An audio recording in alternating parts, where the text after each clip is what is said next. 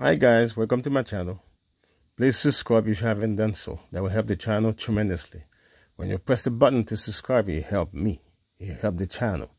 So therefore, I'll ask you to do so if you didn't do it yet. If you did it already, don't do it again. You will unsubscribe.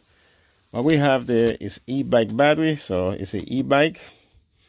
The way you see there, it's an e-bike. So I converted into one single pack. This was 36. Now it's one single pack of 3.9, 2.7, 4.17.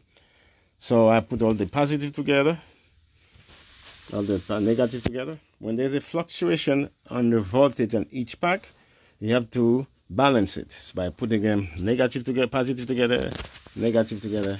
Now you have a full pack. That will take you 5 to 10 days, depending the size of each pack.